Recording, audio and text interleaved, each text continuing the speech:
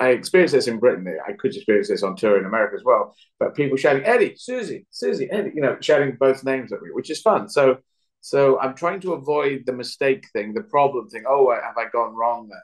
That no one can go wrong with me. I adjusted my pronouns, so I prefer she, her, but I don't mind he, him, so no one can make a mistake with me. And I thought, well, I'll just add in this name into my name so that it'll be Suzy or Eddie. So my brother's staying with Eddie, my director, she wants to stay with Eddie, and other people are going with Suzy. And I'm trying to take so some of the problems out of being open and being positive about yourself and saying, oh, I shouldn't say this, I should say this.